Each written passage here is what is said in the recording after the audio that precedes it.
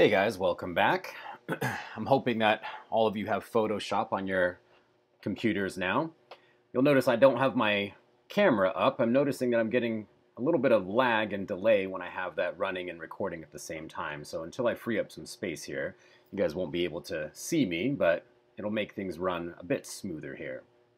So let's go ahead and open up Photoshop. It should be in your dashboard already. If not, you can go to Finder and Applications. And then here it's alphabetical. You could find Photoshop this way as well. So let's go ahead and open this up. And I just want to go through some basic Photoshop user interface and navigation. We're not going to be doing anything in particular in this video except just going through some of the functions. This might be a recap for some of you. I noticed in the survey that some of you do have some experience with Photoshop, but it looked like a good majority of you have never used it before. So this will be good. We can start from the ground up. It'll be a refresher for those of you that have used it before, and it'll be a good introduction for those of you that are new. So when we open up Photoshop, we come to this screen here, and let's just go to Create New, and we'll go through some of these various options when starting a new document. Okay, if we look here on the right, we have all these presets that we can change around. We can change the name of the file and width and height, and this pull-down menu here will show us various units of measurement. Let's just keep it on inches for now, but pixels is often helpful in the future. But inches, and I have just a standard 8.5 by 11. We can change our orientation from portrait to landscape.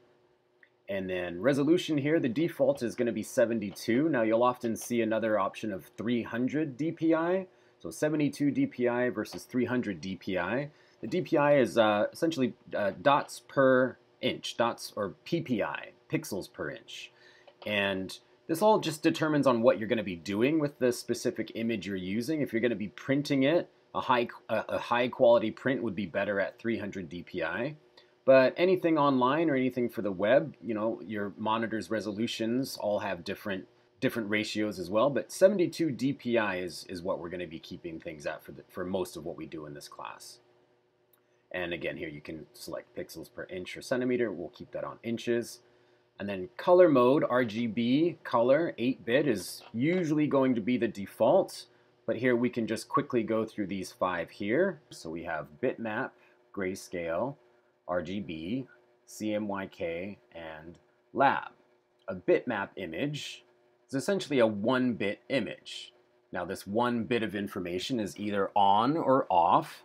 And your computer understands this to be black or white for Photoshop, right? So if it's on, it's 1. If it's off, it's 0. And this translates to a black or white bitmap image. A grayscale is a gradient of black to white. And typically when we talk about grayscale, we're talking about 8 bits of information here. So let's look and see how this math works out.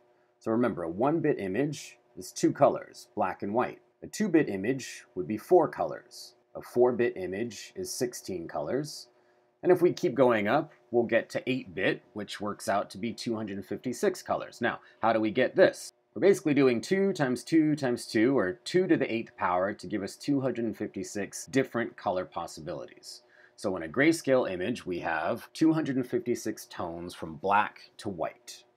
RGB, this is probably going to be the most important color mode for us. RGB is basically red, blue, and green. And this is the color mode that we will use for all digital or web outputs. RGB in Photoshop gives us the option of 8-bit, 16-bit, and so forth. And what this means is that each hue, red, blue, and green, has 8 bits. And if we recall from grayscale, that means that each color has 256 different shades, different tones of that base hue. So an 8-bit RGB image is 24 bits total, so 8, 8, and 8. And this works out to give us over 16 million colors. That's a lot of colors. Let's look at RGB, but 16-bit now. So we have red, blue, and green. Now instead of 8 bits, we have 16 bits. So remember, it goes up exponentially here. So where 8-bit was 256 colors, 16-bit is over 65,000 colors for each particular hue. A 16-bit RGB image would be 48 bits total. And if we do this math, we get 281 trillion colors that are possible with a 16-bit RGB image. Now, this is astronomical. Why would we ever want to have a color mode with this many possibilities? Later on, we'll look at some more fine-tuned editing, and we'll look and see how banding can occur when we're trying to make fine-tuned adjustments in gradient layers.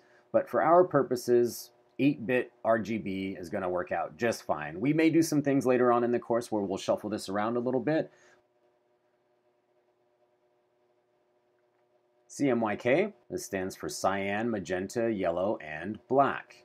Now what you should know about CMYK is these are for printing purposes. So these are the inks, right? These are the different color inks in your digital printer. And it works out the same, but there's one extra color. So an 8-bit CMYK image is actually 32 bits total. 16-bit would be 64. I'm sorry, not 62. But the thing to remember, CMYK is used for printing. And this will be important later on when we're deciding what we're going to be doing. But we'll be primarily using RGB for everything. But later on, if we're going to be printing anything out, I'll show you how to change these settings for printing purposes. And the last one, lab, we'll go over this later on in the semester. This is a bit complicated. It's more for professional editing techniques. But just so you know, lab basically splits the colors of your image into 3 different channels. So lightness, and A and B for different red, green, and blue, yellow axes. So that was a bit of technical information for you there. But so RGB color, 8-bit, again, this will be the standard for most of what we do. And then background contents, we can leave that white. So let's go ahead and create this document. Now I have all my keys here for you so you can see everything that I'm doing. And I'll post a PDF of the shortcut keys that I find to be the most helpful. Okay. So if you're new to Photoshop, there's a lot of information to take in here. First thing, I guess I'll just go over this really quickly. So in this little upper right-hand corner here, we have Essentials, which is the default. But depending on what you're doing, if you're going to be doing some digital painting or photography, you can click on one of these here and it will pull up kind of a list of preset tools that it thinks will be most helpful for you. So let's just make sure that's on Essentials here so we're all on the same page. Okay, so across the top, your menu bar here, again, this is probably common knowledge to most of you, but within Photoshop, we can change our own preferences here with all of these tabs. File, this is for opening and saving and exporting. Edit, if we need to do some fine-tuning with copying or pasting or transformations, we can do this here. Image is where we can adjust image size, rotation, adjust canvas size. Especially when we're getting into photography, you know, here where we can pull up adjustment layers here, but I'll show you other areas where you can do this. And you know, the thing about Photoshop is you can do almost everything like 10 different ways. So this is one way to go about getting to your adjustment layers. And then speaking of layers, everything in Photoshop is virtually built with layers, and we'll get into that. Again, we're just going through some of the user interface here.